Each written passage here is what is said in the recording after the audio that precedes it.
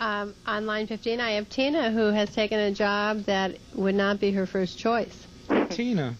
Hi, Dr. Viscott. How are you? Good. Was that said very nicely? Oh, absolutely. How old are you? I'm 30. And what's the job? Well, actually, it correlates to Dottie's encounter this evening. It's the fantasy sex line.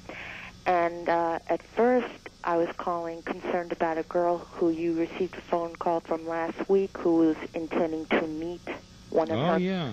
Yeah, and I tried like hell to get through to you to say, do not do it. But I tried to convey that. Well, thank you. I know. And it got me thinking, and Dottie, forgive me for diverting to her, but I empathize with your situation, and that is the reason I'm calling. I'm wondering if these sex lines are perpetuating encounters. Where do you draw the line? You know, I get calls as diverse as yours, some very romantic fantasies and some quite psychopathic ones. Well, you know, I feel like you, Dr. Scott, I swear to you. And I am major in psych, but I'll tell you something, and this is for all the women out there, because there's a power, there is a power we have in dealing with these men, in the sense that I like to call it phone foreplay. I use your line. What's really going on in your life? Because these men are not out to have an orgasm. These are men with low self-esteem. Who are lonely. Lonely, businessmen, rich. Yes, horny, who isn't? But the more taboo the fantasy, the further removing from love they are becoming. And wait, you're way off. The question that you raise is, is there a chance you may be doing a bad thing? Yeah, I like it. By the way, slow it down, turn it down. I'm New Yorker. I know. I can hear it. Are you doing a bad thing? Don't come at me with an immediate answer. Are you doing a bad thing?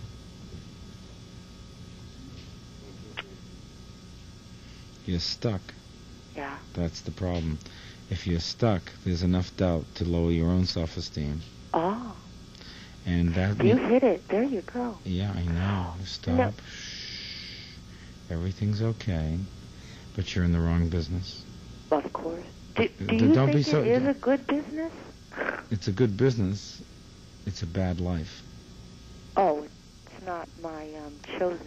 Then don't do it.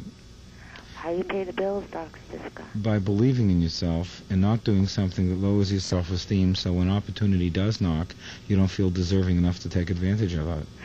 May I add one thing? Go. This might be denial. What a look. But I do not. Go ahead. I do not. How do I explain this to you? Don't explain denial. Just admit it and let me. Oh, get on to the next call. Yeah. No, I didn't say that. Oh, that was did. your low self-esteem right at that instant. Oh. I would never cut you off without finishing. But you didn't feel deserving. And here was an opportunity to get some more from me, which your self-esteem stepped in the way of, just the same way it's stepping in the way of you getting better in life and kept you from having something.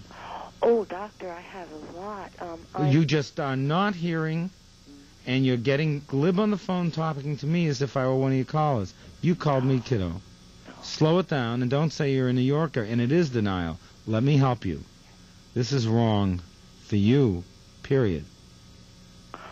I guess my question was there any way to help these people who I do speak Get your to? degree in psychology, kiddo. Cut and dry. Cut and dry. Either that or start treating them on the phone.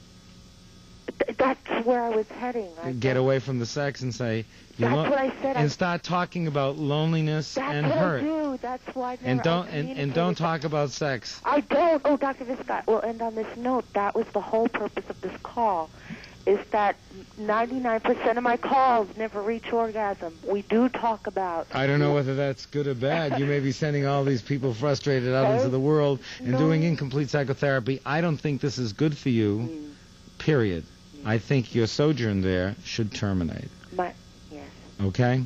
All right. I just hope maybe along the line I helped one or two. That's what you're unpacking your heart with, to quote Shakespeare. Ah. Thank you, Doctor. See Hamlet's soliloquy. Must I, like a whore, unpack my heart with words? Oh, that's just too solid flesh would know. No, that's another act. Stay with it, and you're laughing about it. Oh, not at it. About it is what I'm saying. Don't laugh. Do something that allows your self-respect to blossom. It's very easy to make a buck if you do things that'll destroy you, but then what do you do with the buck that you made? I don't know. Stay with us.